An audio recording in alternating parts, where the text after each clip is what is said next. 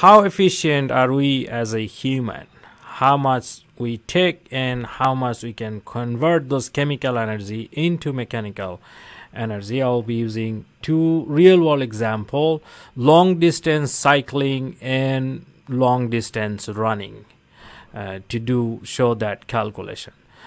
So here I have these 6 bicycle rides here and 2 running, long distance running. You can access all this data on this link here. So in this 63 miles of bike ride, I have done it in 3.5 hours at a speed of 18.4, and my average heart rate was 154.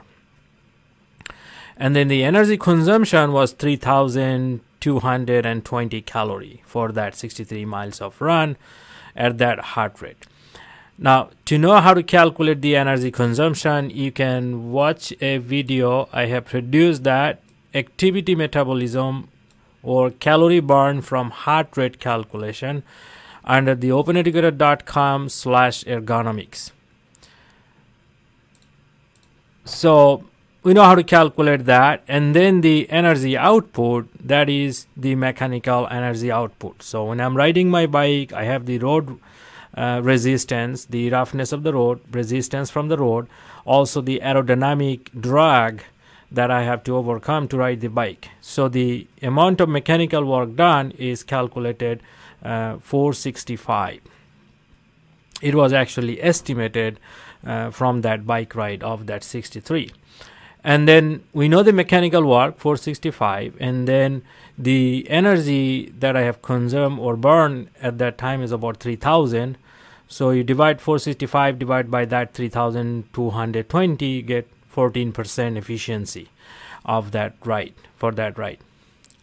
And then I have calculated for all of this ride, just for the comparison. We'll go into the comparison soon.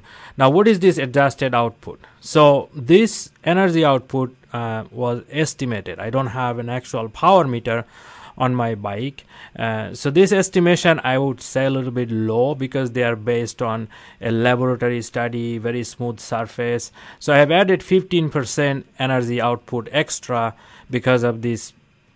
The roads that I ride around here in Mankato, Minnesota is very, very rough. All the country roads that I ride, they're very rough. They're not as smooth as the trainer in the laboratory. So the energy output 15% added, let's say 553, so about 17% efficient.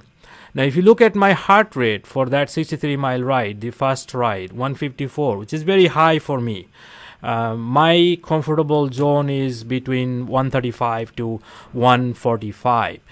To know what is your comfortable zone, there is a video in the openeducator.com, the activity training exercise ergonomic zone of heart rate. So you can see what would be your most comfortable heart rate zone where you can be most efficient. Check this video out for that. So 154 is pretty high for me, so I'm not that efficient at that heart rate. So my efficiency came very low, 17%.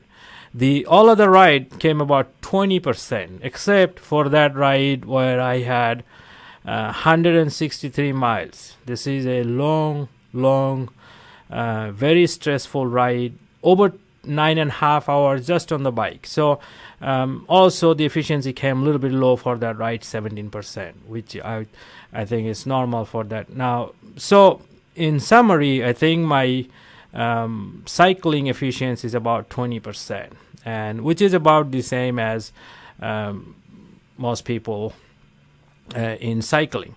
Now on the running, on the other hand, you can see I have calculated the same efficiency for running. It came between 40 to 50%, which is about the same as in published literature. You can check some reference in the openeducator.com to find that out. Now to calculate the running output, mechanical output, there is a video right here. You can check, should be here, this one, how to calculate mechanical work of running. You can check that out, then you will be able to calculate the mechanical work. And this is the reference for that mechanical work calculation. So in summary, humans are pretty efficient in running, almost about 50%.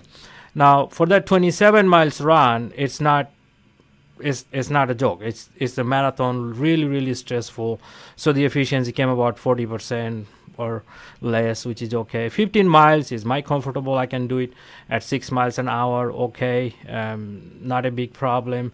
So there I have made about 50% of efficiency from running.